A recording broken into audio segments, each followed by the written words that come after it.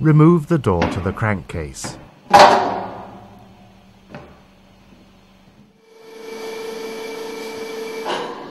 Turn the crosshead down far enough to give access to the piston rod stuffing box and the screws for the piston rod.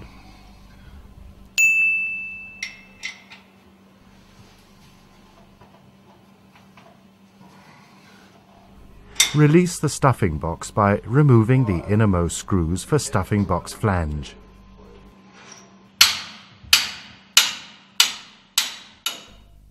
Remove the screws from the piston rod. Mount the two distance pieces on the piston rod foot to protect the lower scraper ring and to guide the stuffing box.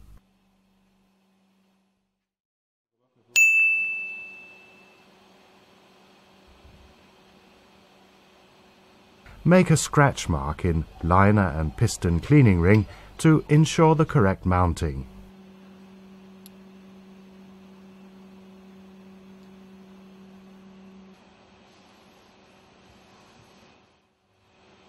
Remove the piston cleaning ring.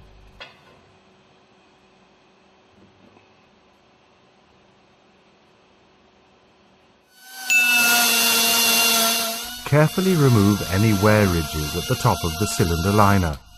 See procedure 9031.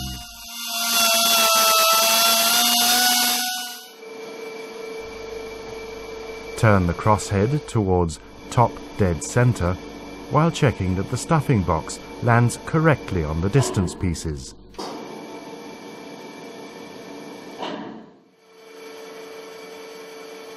Turn to top dead center.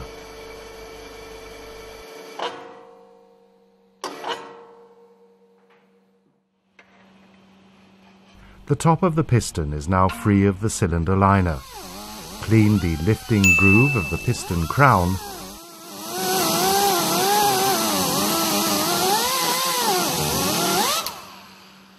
Mount the lifting tool in such a manner that the two fixed claws of the tool fit into the lifting groove of the piston.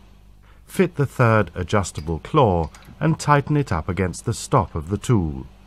See Data 102.1.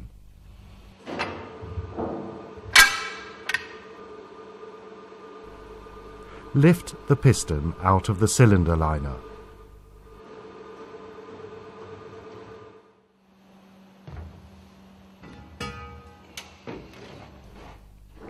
Lower the piston rod foot and stuffing box through the opening in the platform.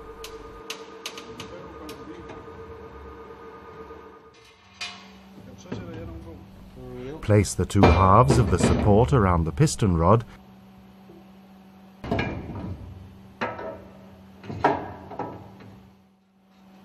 and secure the two halves with screws.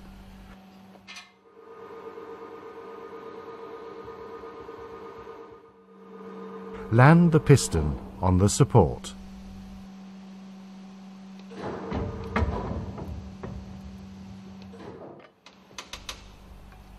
Remove the lifting tool from the piston crown. Place a cover over the opening for the piston rod stuffing box in the bottom of the cylinder liner. See procedure 9031.